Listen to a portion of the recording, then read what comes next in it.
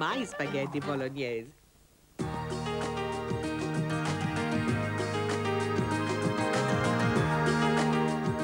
Now, thank you for staying with us. When it comes to the energy performance of a building, the ultimate goal must be to create passive houses. Now, Wolf Passive Homes is an exciting new building technology that aims to do that. And Fiona McLaughlin is here to tell us all about it. But first, let's catch up with Eleanor Dunn, who has been living in one of the only Wolf Passive Homes. We'll be explaining what all this is about in a minute. Take a look at this.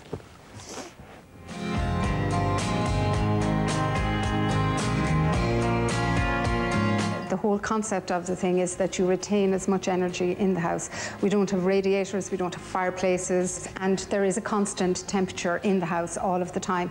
We have treble glazed windows, we have solar panels, and we have a windmill that's just after going up, so that's going to provide electricity as well. So basically it's a self-sufficient house. When we got around the whole idea of it, it just seemed like kind of a Lego house, because it was these big aeroboard sort of blocks that went up, you know. We were kind of a little bit afraid. We said, I just thought it was like the little house that the three little pigs built, and it was going to blow down in the first storm. But we were quite impressed with the whole system and the way they were constructed, and even in the middle of winter, how warm they were. So as a result then, we realised this seems to be the way to go. Because it's a passive house and it's a completely sealed house, there's no leaks, there's no drafts, there's nothing like that coming into the house, or there's no heat escaping from the house. So you must have a ventilation system. What it does is it takes air from outside, it brings it into the house, then that air is circulated through pipes into all of the bedrooms, all have fresh air coming into them. So there is air constantly on the move around the house, and there's fresh air in the house all the time.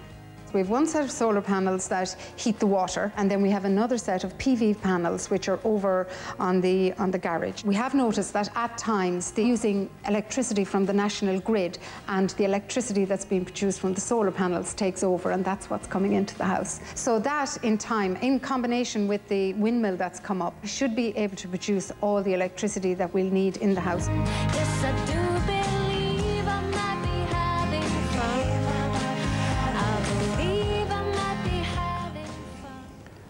Fiona, I don't care what kind of a house it is, I just want to live in it. It's gorgeous. I have to say, and thanks to Sean and Eleanor who let us see the house during Newbridge Environment Week. It's a spectacular house, it really is. Beautiful, beautiful house. And really puts to rest any sort of ideas that people have about being limited in terms of design when they're building a passive home. It was beautiful, and as you can see, the vaulted ceilings. This is the first time, Wolf Passive Homes, the first time I've ever heard, and I'm sure it's the first time lots of people who are watching the programme this morning would have ever heard of anything like this. Tell us a little bit more about it. Well, it's the whole passive concept is the idea of having an airtight house, so you absolutely minimise the amount of heat that's lost from your home. And if you have an airtight house, that means that you have to have clean air, so you need a ventilation system.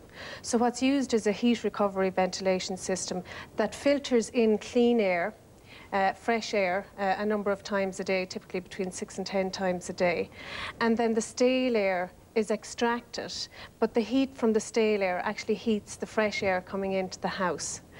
So it's a whole new concept. It's the ultimate low-energy build. They've no radiators, they've no anything like that. This is how it's done. Nothing like that. This is how it's done. And you'll actually have seen on the footage there the room that is required for the pump and that type of thing. But there's a number of issues that you have to look at in terms of passive homes. But it's a growing concept. By 2011, all homes in Germany and Austria have to be built like this passively. Really? Yeah, absolutely. Is it expensive? It's not really, no. It's 120 to 150 per square foot, which is quite reasonable, really. And what would a normal house be? What you're talking about, in or around that, you could pay in or around that. Yeah, you could pay a little bit less if you're directing the build yourself or whatever, but in or around that. And obviously, there's huge savings to be made. You could be talking about heating a house. Heating savings alone. For €100 a year, as opposed to 2,000 a year. So there's huge savings to be made, you know. But there is a huge range of technologies and systems out there. I mean, obviously, Sean and Eleanor have a lot in there. They have the wind turbines, they have the photovoltaic panels, which we're looking at there. They also have the solar panels, because you do need domestic hot water. So you need some sort of a system for heating that water. But that's obviously all extra then on top of that. All extra. To put them in. But then you're saying in the long term you're saving the money In the long term, what you're looking at is savings over, this is the long term, you're looking at savings over 20 to 25 years. So really this isn't, you know, if you look at the statistics that people move house every 7 years, it would be hard to get the return if you are at the initial stages of your house buying cycle. Houses every 7 years? Typically every 7 years, yeah, and typically about 3 times in their lifetime, yeah. Wow, yeah. okay. All right, let's have a look. We have a graphic here, the advantages of building a passive home like this. No need to worry about rising energy prices. I mean, this is a key issue. I mean, one of the reasons that people are looking at passive housing now more than ever before is because of the building energy regulations now being introduced for second-hand properties in January of next year. They already apply to new properties, but also the increase in oil prices in the last year, it's doubled, you know. So I mean, you're not going to be affected by that or not vulnerable to that. Reduces the impact of global warming, obviously. Self-explanatory. It increases the saleability of your home. Now, will it? Absolutely, without a shadow of a doubt. Because not necessarily everybody would want to come in and live in a house like that. But give it another year or two, I guarantee you there will be a rush to this sort of technology next year when the building energy regulations come in and when you have to hand a buyer a rating on your house and how much it's going to cost a year. Yeah. And if they get a rating from you that says it's going to cost €2,000 to heat this house for the year, and they get a rating from somebody else that says it's only going to cost 100, you're competing then with something you can't compete with. So it will definitely increase the saleability. I wouldn't have thought that Ireland's climate is desperately suited to it. It's very suited to it because it's not extreme. We don't have the extreme cold winters. So actually the fact that it's not extreme makes it particularly suitable. We don't get a lot of the sun for the solar panels. We have enough sun to produce about 40% of the hot water that's needed in the home. So after that then you can look at something like the biomass boilers and heaters or the natural gas or whatever. But there's still huge savings to be made. Helps allergy sufferers. Obviously if the clean air is being filtered. Yeah, and I mean, in Eleanor and Sean's case in Newbridge, their son suffered from allergies, and they noticed straight away that this was a side effect of moving into the house. His allergies have stopped now.